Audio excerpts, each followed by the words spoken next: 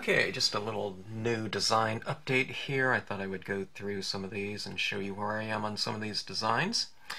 Um, this is a plate mostly of animals. Well, I guess they're all animals if you consider people animals, but I've been asked to do wolves for a long time, so I'm trying to get together a grouping of them, and I don't know, while it's kind of coming out okay, I'm not really good at doing fur, or I struggle with that a lot of times, so I think I have that going pretty good now, and I thought I'd do some wolves in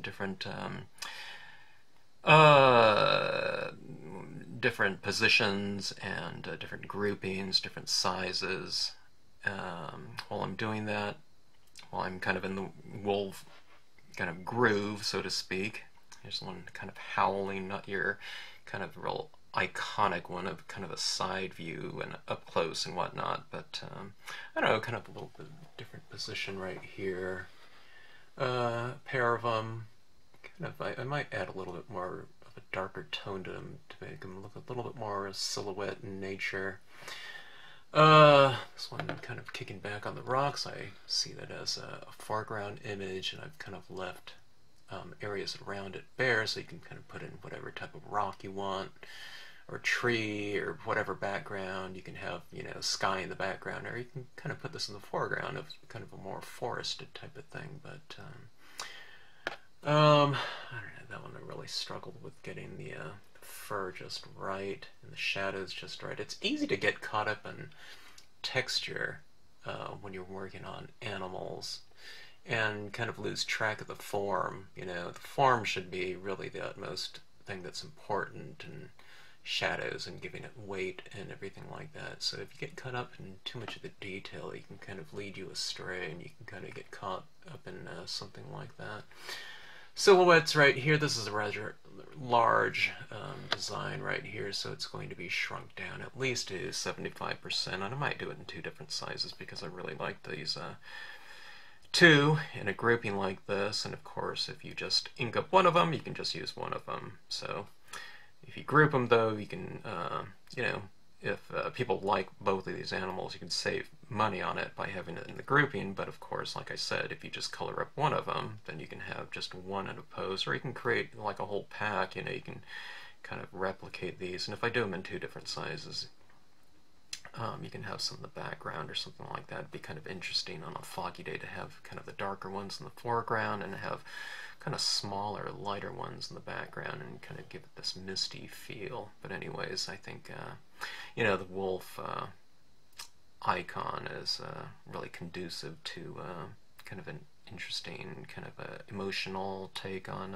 things as far as lighting and kind of the atmosphere that you put him in. Working on these two right here, this is a woman with drinking a coffee, but I don't know, someone gave me the idea of kind of looking into the scenes, having more figures kind of looking out into things, and this is a woman with a little bit of a coffee, like she's looking out, and this is someone, I had her kind of sitting on a pier, but I didn't want that. Then I started thinking about putting her on a rock, and I'm kind of undecided. I might just have this shadow so you can kind of have her sitting on whatever you want, but kind of out, you know, gazing out in the distance. Really kind of had to work on the profile. These two will probably be reduced a little bit in size and scale. This large bird right here, again, kind of more silhouette in nature. I imagine kind of a heavy sunset or something like that, or a moonlit scene where you can have something nice and dramatic. This is a fairly large design here. There's a pen to go along with that right here. So I'll probably do that in about a 75% or something like that. I'm not really sure, but I don't know, maybe two sizes. This is the design that I was working on before. I took out the trees. You know, I really feel like putting the trees back there, but I feel that if I just leave it as is, then you can kind of put whatever type of tree you want in the background and not have it so specific as far as pines or deciduous or something like that, you know. Or you can just leave it as is, and again, this could be snow, or it could be, you know, spring or summer, depending on how you color the sides. And I gave it this bank to go on another side if you want to create kind of an inlet. This isn't one stamp or anything like that. This is separate. It's similar to my other banks that I have, but it's a little bit different, you know, in terms of kind of matching up the side of this one. And if I want some kind of foreground, I have this down here. I'm still kind of working on these two and kind of working on the transitions out into the water area. But again, this could be just a mound right here, and you can have this, you know, dry. It could be a dry area. We do have this pier here, so that does say water, but there's nothing to say that that water could have receded, and you could put grass in here or whatever you want. It could be more of a seasonal type of thing, you know, coming in here, but this could be stamped anywhere you want. It could be in the background. Lower, you can have this in here or not. Thinking about kind of grouping it as a trio of images that can kind of go with each other. I showed these earlier on a different video, but this is a grouping of birds like that. I imagine this in front of something, but kind of reduced greatly in size, probably 50% or something like that. But I see these silhouettes as something that's, you know, can kind of be very dramatic, you know, flying against a, you know, like a full moon or something like that, or, you know, a sunset scene or something like that. You know, you can just do a brayered background. In fact, you know, you can do that thing where you kind of mask off a sun or a moon or something like that. And you can have these birds flying across there, and that can, you know, lend itself to something rather dramatic, and it would be perfect with a seine or something like that. Little coyote down here to kind of go with the wild dog type of thing. Coyotes look a little bit different in terms of the ears there. Yeah, a little bit large. I can do this 100%, but probably do it a little bit smaller, maybe in 2 sizes. This is a woman on a horse right here. Is trying to play around with her hair so that, you know, you can tell the hair. You don't want it to look like straw or something like that, but she's kind of off riding in the sunset or whatever. You can put her on the beach, and you imagine like some water or something back here, you know, off on a sunset ride or a morning ride. You can have her in kind of a veil of mist or something like that through a pine forest. I think that would be kind of interesting. A little bit of a larger doe. I don't know what size I'll do that in. It's fairly large, you know, right here. Just again, the pen size and whatnot. Quarter size piece of paper would be about like that. I like it kind of large, but I don't know. If I made it too small, it'd be, you know, too similar to the other one, so I'm not really quite sure. Mostly silhouette, but I've left a little bit of kind of highlighting in there to kind of round the form a little bit and talk about, you know, a hint of lighting on there.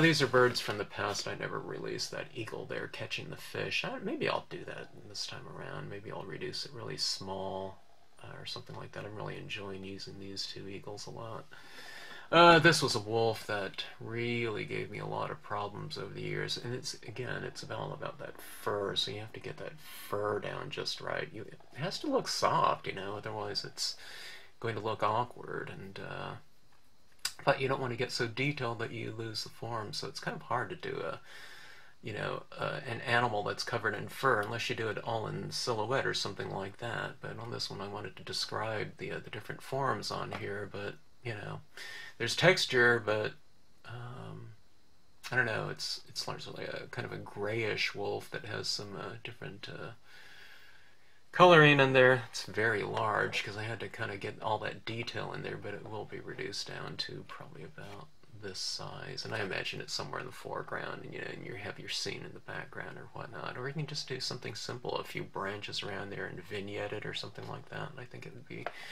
you know, reasonably dramatic to have something like that. So kind of a spirit of the wild type of thing. Here's this one right here. I did a video specifically on this one right here.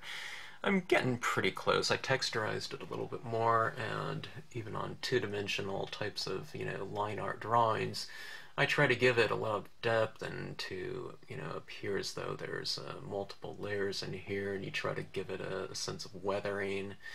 And I do that through a couple different processes of as far as pen and ink work, but I just added a little bit more texture in here and to vary some of my line weight forms in here. And I'm probably still doing that. As I get kind of in the spirit of things, I kind of get into the flow a little bit. Then I remember some different marks that I used to use, and I'll kind of employ that in the different designs that I'm, you know, kind of already almost done with. Larger deer again, kind of mostly in silhouette, but I leave a little bit of these larger ones with a little bit of highlighting on there in case you want to put a moon or something like that. It really would define that lighting in there, or a sunset or something like that, or I don't know, someone did like a wildfire type of thing, and you can even have something like that, so you have leave a little bit of that space open on the inside there to color it whatever color scheme you're working in, so that you have a relationship between the light form, or the source of light, and the reflected light, and creating that relationship. And again, if you wanted to create more of a silhouette, all you have to do is stamp this type of thing and just color it in with black or something like that. Here's my other bird in water. This one took me forever to get that kind of stylization down there. It's highly stylized, those ripples down there, but I think that would create kind of a nice, elegant, and I don't know, maybe poetic type of scene. I can imagine something like this at night. This one is largely silhouette. I left a little bit of light in there, but sometimes when you do that, it's just better for the stamp too. When you're working with inks and using force and pressing things, you have to leave a little bit of space on the inside for that stamp to breathe at times. Caribou. And this is a fun little design right here, just this kind of this boardwalk, or walkway going into the distance. I imagine it with trees on both sides and whatnot, or you can leave that as this walkway going across a body of water. It would be something probably more akin to like a resort or something like that, where someone's done some stylized landscaping or whatnot, but I don't know, it kind of creates this, the S-curve is really kind of graceful type of object to place within a scene. Sometimes I do it just with objects, and I kind of create this negative space with a somewhat of a flowing S-curve. So this is just something to kind of lead the eye in there in a nice graceful manner, and it goes off in perspective. And I might tone this a little bit more, but have added some shading here to kind of give it a little bit more of an easy transition for whatever you want to put on the side. If it just is, this walkway alone, that would work just fine, but I think you need that little bit of tone right there just to expedite the process of blending it in with whatever's around it. So anyways, a grouping of designs, kind of, it's the most animal designs I've done in quite some time, but I don't know, I'm having fun doing it, and I don't know, I think I even have enough for a, just like a wild dog plate, so I might group those together for those that might be interested in that type of thing, or might like wolves, or even that spirit of, that they kind of represent. If you're a farmer and you have like chickens or livestock, they don't represent something, anything too positive, but as far as your nature scenes, and if it's someplace kind of out in their own wild, the wilds of I don't know what it used to be like. I think wolves are kind of embody a nice spirit for that. But anyway, bunch of designs, a little bit more work to do on, just about all of them. Whenever I think I'm done, I kind of look at them the next day and I think, oh, I add a little touch here or there, a little bit more shading underneath something, and go in and add it in. And I don't know, at some point in time you just have to ask, okay, am I just taking it too far, or is it truly done? When it doesn't look like it's improved, then I guess it's done, over the course of several days. So anyways, new designs coming around. Okay, thanks for watching.